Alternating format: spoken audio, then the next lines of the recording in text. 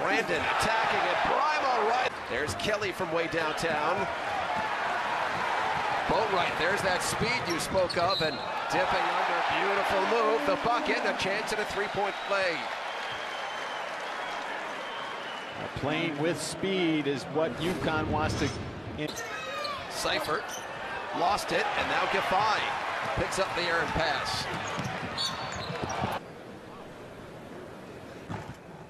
Maybe they got together all week because they've been in the New York play zone against Connecticut. That's where they got into big trouble against Seton Hall. This is going to be a run out. Boatwright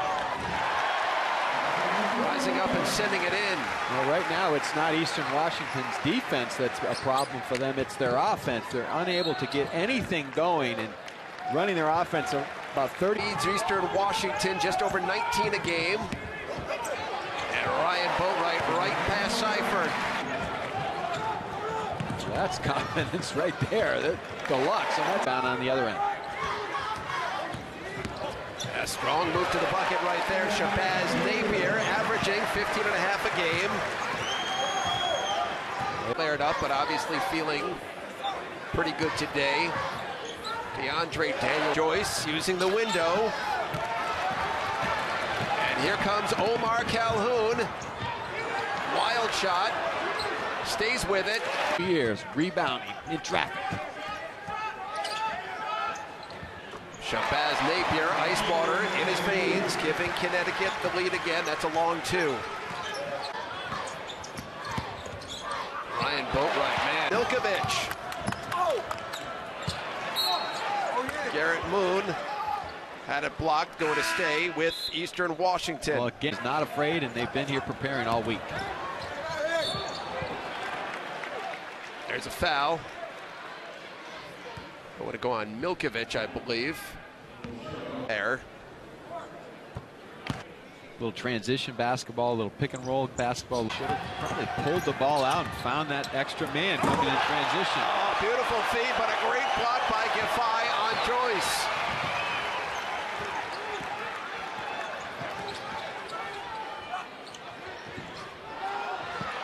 Connecticut. Napier draws contact. And the foul on Drew Brandon, going to shoot two, is Shabazz Napier.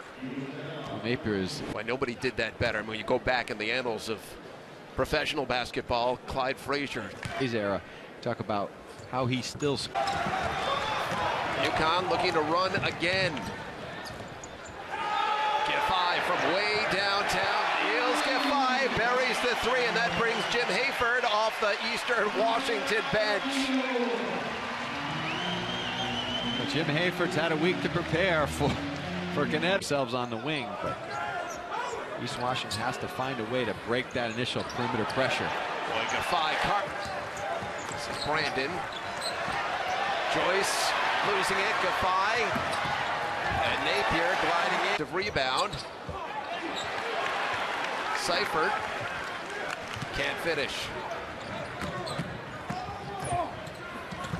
Napier. Prima. And there's another second chance, third chance from Giffey. Oh, good hustle, good energy. Looked like a couple fouls there, but nothing called by Giffey, though. Always in the right spot. Beautiful pick and roll, and Phil Nolan is hammered by Venky Joyce on the way to the bucket. Phil Nolan a 67% free throw. Yeah, I'm sure there's other areas. Napier dumping down to Daniels. Beautiful two-man game. That's about reading the defense, and he had the open shot. Mismatch.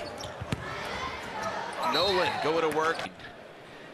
Quite a bit over the last couple of years, but he seems to 7% from the line. Defense won't get it done. Just a series of dribble handoffs, and then UConn will take advantage. Hassan Chroma attacking, cutting in off the wing. First 2 points. Brandon doesn't even draw iron. Mid-range, Calhoun.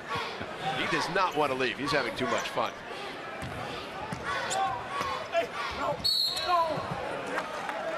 DeAndre Daniels hammered. He's going to shoot too. Well, we love Kevin Ollie. He's done an unbelievable. Kevin Ollie, 13 years in the NBA, 11. It's very tough to find somebody to replace. Before that three-pointer, he's got 5 points now for Eastern Washington. DeAndre Daniels up on the rim. Eastern Washington, a little pop back in their step defensively. What a move. Shabazz Napier kissing it in off the window, and a chance at a conventional three-point play. Well, you can have a little pop in your stance defensively, but you can't overextend against this guy because seemingly over the last 2 years, whenever Connecticut needs it, thought he should have taken. Tyler Harvey out of control. Leads to a breakout the other way. Chroma trailing, and boy, Napier so aware of everything going on out on the floor. So aware and so unselfish and so confident. That's an example of teaching, but Kevin Ollie is going to have to get to the film room. Napier slashing. There's Philip Nolan on the offensive glass. Bucket and the foul.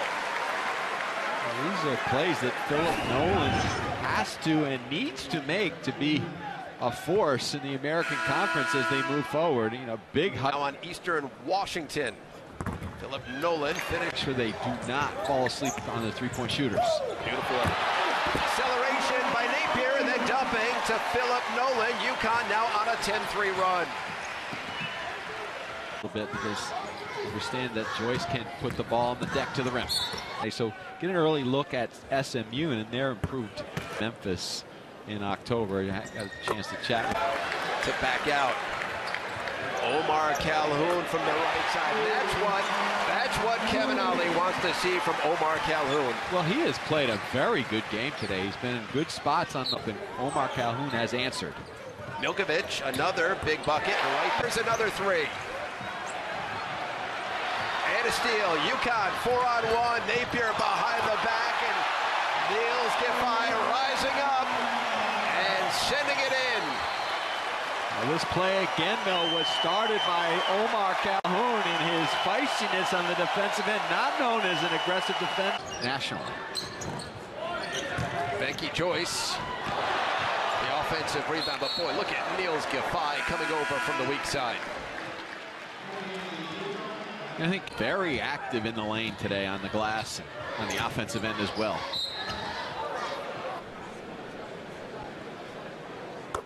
Scary episode. They thought that he had appendicitis. See, Boston College in Maryland, went over the Big Ten, and Indiana, SEC, Florida, and then Washington from the Pac-12 is leads 76-59. Eastern Washington. He's on campus. Everyone says, well, it's a great time of year because of the game as they head towards the conference. So he has that resource to draw back on.